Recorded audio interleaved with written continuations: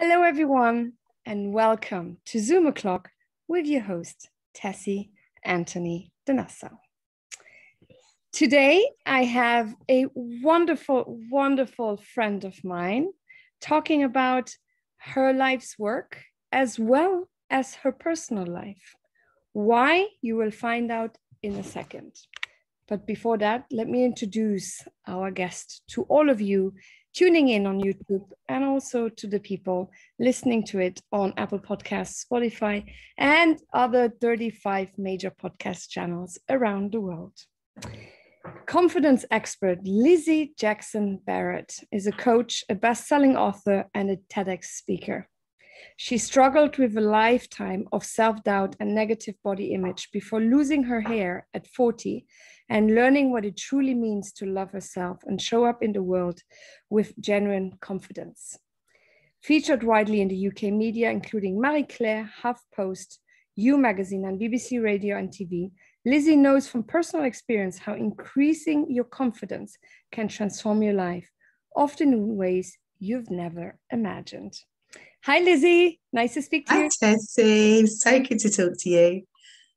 It is such a pleasure. Thank you so much for your time. I know you're very busy. You're also a mom of twins and everything you're doing. So I really appreciate your time. Thank you very much. It's my absolute pleasure. Really happy to be talking to you. So before I start with my questions, I would love to hear from you, Lizi. Tell us a little bit about your story. How did you become a confidence coach? It says that you were struggling with self-image, but what is your story, Lizi? I was a secondary school teacher. I lived just outside London in the UK, and I was a secondary school teacher in an inner London school for 8 years. And I was teaching PSHE, personal, social and health education. So a lot of that is about emotional well-being. And there was a lot about the job that I loved, but there was a lot that was very, very stressful and difficult for me. And when my first marriage ended in 2012, my twins were then 3 years old, and I was struggling a lot with my health. And so I gave up teaching because I just couldn't manage it all. I couldn't manage to look after my health and be a good mum. And my focus was looking after my kids and kind of rebuilding where we were left after my marriage ended. And after a couple of years of that, I was ready to start kind of getting back into the world and contributing to society. And I knew that actually I didn't want to go back into teaching. And unfortunately, my health had deteriorated over those couple of years. And I felt that really being self-employed was my only real option, because then I could manage my own hours and work in a way that suited me. And I entered the world of coaching actually through my mum, who's a huge inspiration to me, who had worked with a coach in her own line of work. And she said to me, actually, Lizi, I think you'd be a really good coach. It really suits kind of what kind of person you are. So I investigated what coaching was all about, and I loved it, because coaching is about finding solutions. It's about being proactive and saying, this is where I am now, let's move forward, let's work out how we're going to get there. And that really is the way I like to approach life anyway. So I did a master's degree in coaching. And soon after I qualified as a coach, I turned 40 and developed alopecia. I found my first bald patch when I was getting ready for my 40th birthday party, actually. And within 2 months, I had lost all my hair. And for a while, it hit me really hard, as it would probably most people in the same situation. I had always struggled with my body image anyway. I always felt like I needed to change how I looked and try to, I guess, meet society's expectations of what a beautiful woman is supposed to look like. So losing my hair initially confirmed for me that everything I'd ever worried about was true, and that I was never going to be a beautiful woman or look right. And it was quite hard for a few months. I had some dark times in those first few months. And then one day I just had this, I guess you'd call it an epiphany, where I was feeling very, very low and crying in bed, and the thoughts that were going through my head were, I've wasted all these years trying to make myself look beautiful. And now I never will be, because I've got no hair. And so I've all of that energy and time and money that I put into trying to look different has been for nothing. And then a little voice crept into my head and said, but that means you can stop now. And what that meant for me was that I was giving myself permission to stop trying to meet some kind of idea about what I was supposed to look like and be as a woman, and actually just be myself and learn what that means and give myself permission to put all of that energy into positive things. And that's what I started using my coaching for, and applying my coaching work and skills to supporting women, not necessarily talking about hair loss, but women who wanted to give themselves permission to accept and love themselves exactly the way they are, and show up in the world just feeling proud of who they are and being happy to be seen and visible and heard, without worrying about not being good enough and being supposed to be something different. So that's kind of my story about where I am now and how I got there. And I'm quite impressed with myself. I've managed to tell you that story in a few minutes. It normally takes me about half an hour, so I'm getting better at telling it quickly. Really, your story is absolutely inspirational, and I have heard it before. We have had a call before this, and it always just, it really impresses me, the way you have turned your life around and just made a niche for you, and really address the topic of what is beauty in today's society in the right way, because it is true, with all of this photoshopping and all of these filters as well on social media, these avatars we create, we're taking away wrinkles here and there, and then making our eyes big on the pictures and our lips and all of these things, it's a big problem, because young girls, I'm the mother of 2 teenage sons, and I have a teenage daughter as well from my future husband. And it's important that they understand that, beauty comes really from within, but really to believe in it from yourself.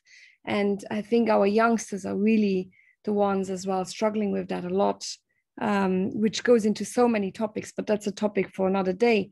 A topic what I wanted to talk to you today, because, with the illness you have that you mentioned, it's an autoimmune system illness, if I'm not mistaken, right? Or what is it exactly? No, lots of people do call it autoimmune, but actually it's the opposite of autoimmune, because autoimmune conditions are when your immune system kind of works too hard and recognizes parts of your body as an enemy which aren't. So actually alopecia, losing my hair, that's an autoimmune condition, because my immune system recognized hair follicles as the enemy, essentially. My condition is an immune deficiency, which means that my immune system is kind of just not working and doing the things it's supposed to. Ironically, my immune system is happy to chase away hair follicles, but not a common cold or a chest infection. Goodness. Okay, so that makes the topic even more dangerous for you that we're going to address now. We all kind of like still in the midst of a corona pandemic, 1.5 years on. In the UK, they have just lifted absolutely every single corona restriction that has been put in place. There's around 50,000 to 60,000 new cases every day since a week and a half on a daily basis, without exception. And yet they lifted them. I do understand the implications and why they did it on the economic space, that economically you just need to get your market back on track. I do understand all of that. But what I don't understand is the implications of, for example, not wearing a mask or not social distance, that you try to keep at least some distance, just for the common health of the people around you as well, right? Such as individuals with illnesses such as yourself, right? Tell us a little bit about how was that for you the last 1.5 years to live through a corona pandemic with 2 very young children who also need to go outside and play, right? Or go to school and then come home. And we all know when kids go to school, they bring home all kinds of crazy stuff, right? That, and then also now with the lifting of the corona regulations, how do you feel about that? And what is your message to other people out there? I mean, I suppose like everyone, it's been hard for me.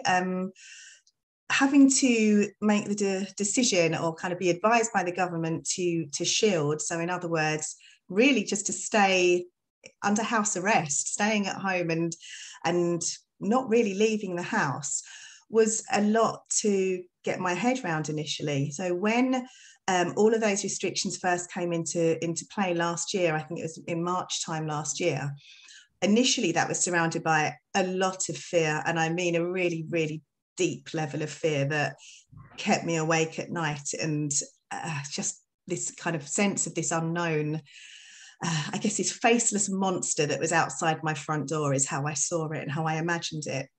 And I guess like any situation, you adapt and you get used to it. And so my kids were kind of, I took my kids out of school about a week before the whole country actually went into lockdown and all schools were closed. And of course, I didn't know that was coming a week later. It was a really tough decision to take my kids out of school because it was that first experience I really had of having to weigh up my children's well-being against my health and my physical well-being. But I took them out of school and was actually quite relieved when all the schools actually closed a week later, because it kind of reinforced that I'd done the right thing. And then for most of 2020, or at least until August, which was when the shielding for the first time round officially lifted, the three of us didn't really go anywhere. They were doing home learning while I was continuing trying to run my business from home. So the three of us kind of sitting in the house trying to work alongside each other. I quickly realized that if I didn't get them out of the house every day, then their emotional kind of well-being and their mental health took a really kind of drastic dive. So every day we went to a park and we found a space with no other humans around, and we just walked for a little while and then came home again. And that was our life for a number of months. And when the shielding officially lifted in August, we were still extremely cautious. We didn't really go anywhere. And yet that was the time in which I managed to catch COVID after all of those months of being super, super careful and being scared and doing everything right.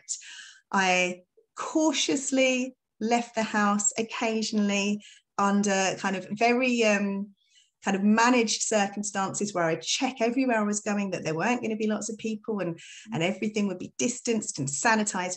And I managed to catch COVID. And unfortunately, inevitably, I didn't fight it off because my immune system doesn't work properly. The condition I have is called a primary immune deficiency. And essentially, it means I don't make antibodies. So I didn't really stand a chance against COVID. And I was ill at home for about 2 months, which was being closely monitored by my immunology consultant. And every day I was checking in on him and I was kind of measuring my oxygen at home.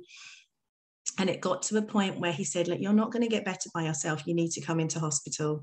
And it was this awful moment of saying goodbye to my children and having to go into London and be admitted to the COVID ward at the Royal London Hospital, which was just, it felt so frightening walking in through those doors and not knowing what's going to be waiting for me on the other side, what I was going to see and experience.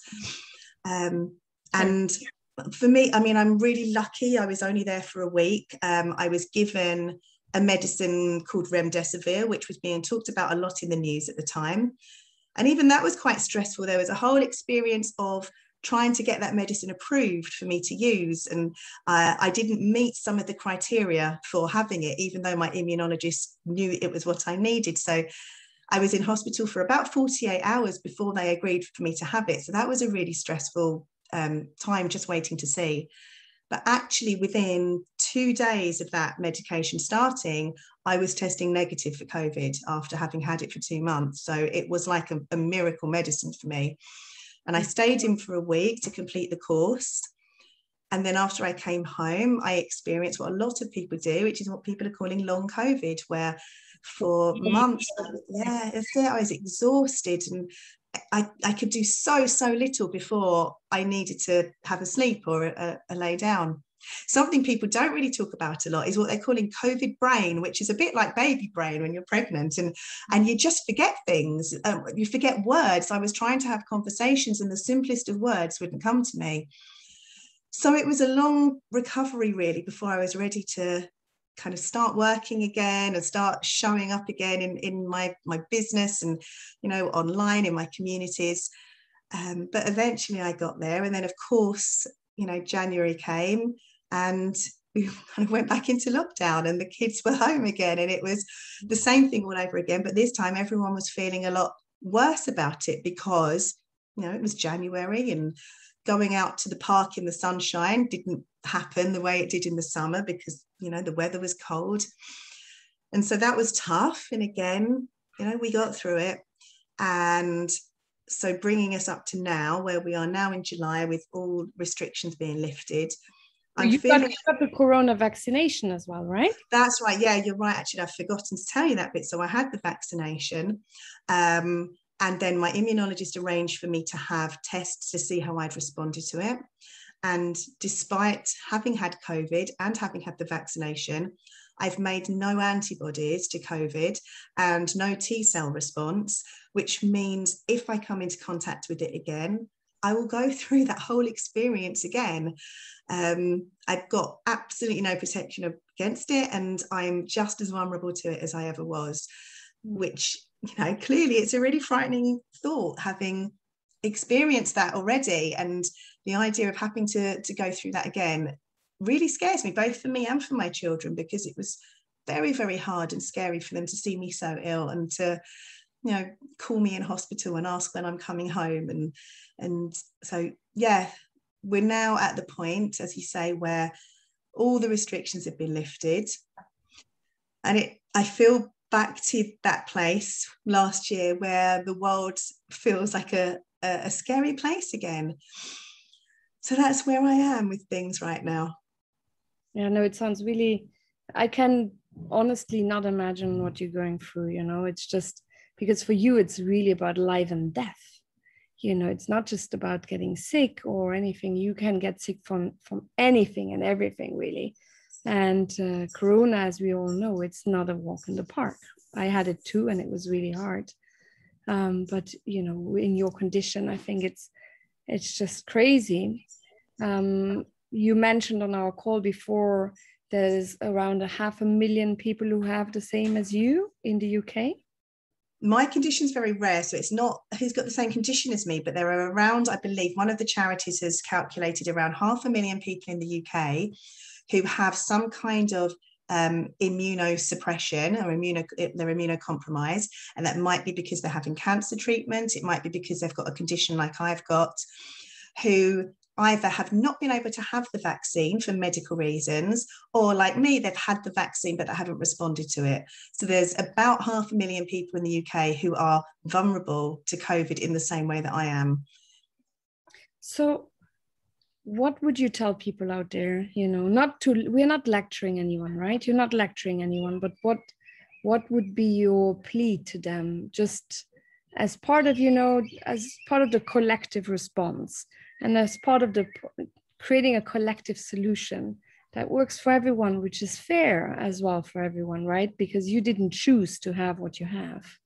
Absolutely. And I think that's really the point, is that collective responsibility. And actually, I acknowledge it goes both ways, and that I can't expect people to stay under lockdown to keep me safe for the rest of their life. People have to live, and I've seen the effect it has on people's mental health and people's financial situations.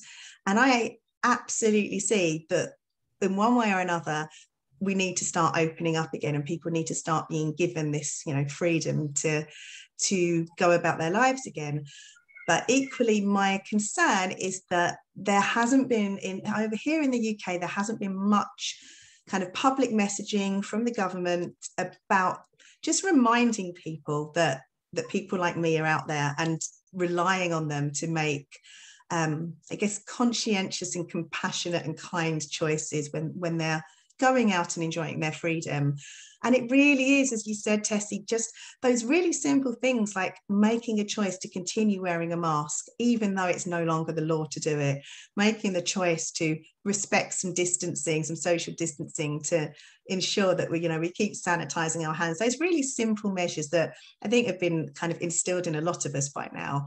And it makes me sad that that hasn't been part of the message leading up to the releasing of all restrictions, because as you mentioned, there's not really a reason that couldn't have stayed in place whilst opening up nightclubs and all the rest of the things that everyone's excited about. Yeah, exactly. No, I think it's just such a simple thing to do, right? To take some distance if you can, try to wear a mask. I'm exempt in the UK of wearing a mask as well. I have passed out several times because I don't get enough oxygen from the pregnancy then when I wear my mask. But I still have been wearing the mask because it's for me. I can't have the vaccine as well, and my unborn baby, but it's also for everyone else around me, because you cannot see into people's bodies, right? I cannot see in yours. Also elderly people, yes, they're all vaccinated, and still, with the new variants coming out, you still can get sick or can still get other problems. And it's just, I think it's not a problem. It's simple to wear a mask when you travel, right? When you go, when you're in the shop or whatever it is. So as you said as well, I do agree. Why to take that away, right? It's just for the moment, at least, specifically having 50,000 new infections a day is a lot, right? So just, everything else, as you say, that we cherish and that we value, going out and also for the economy, getting everything back on track, lifting these restrictions. I am totally for all of that. But why not also do all of that while wearing a mask? And just, it has been proven that the mask keeps away so much of the viral load and keeps it with you instead of giving it to someone else. And that is just, well, I'm not a scientist, right? And a lot of decisions have been made by politicians who are not scientists as well. No. They just want to make sure that their companies are, that their countries are running, and that the people are happy. I do understand that, but it's just, what would be the perfect solution to it to make everyone happy it just seems impossible to be reached, right? Yeah, absolutely. And I do, no, I don't envy the people who are in charge of making these decisions, because there is no decision they could make that will make everyone happy. Exactly. But I think there are probably elements of different things they could put into their decisions that at least acknowledge different groups of people in society in different ways, like reminding people that there are still a lot of vulnerable people who really need them to sort of look out for us. Exactly. Yeah, it's really, it's a bit of the unknown. Huh? We haven't had that kind of before, and we tap along as it unfolds. And that is also the scare and the fear that comes in us, because we just don't know what would be tomorrow, right? Because even that they have lifted all of the regulations now, we do have 50,000 to 55,000 newly infections a day. And there's, again, the numbers of people dying is also going up again.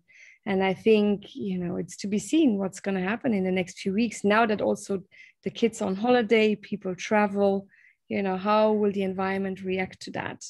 And how will it be, right? So that is to be seen.